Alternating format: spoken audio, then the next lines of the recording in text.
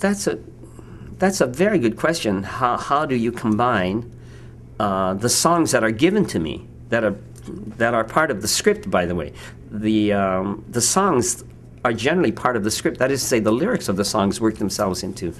For example, in recently a movie, about 10 years ago, I guess, Notting Hill, is that it? Hugh Grant, and the song "Ain't No Sunshine When She's Gone," boom, boom, boom. Very important song.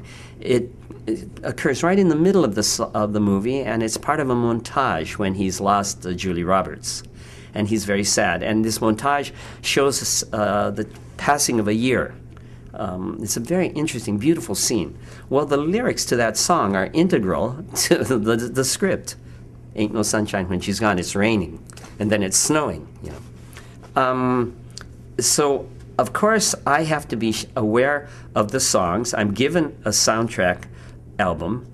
John Tortura provided me with a CD of all the songs and all the lyrics. And I had to find the tunes and find a way to bridge these materials. To be honest, that was a rather easy assignment because the tunes were already given. But I have to be sensitive to whether it's a comic scene or a love scene or whatever.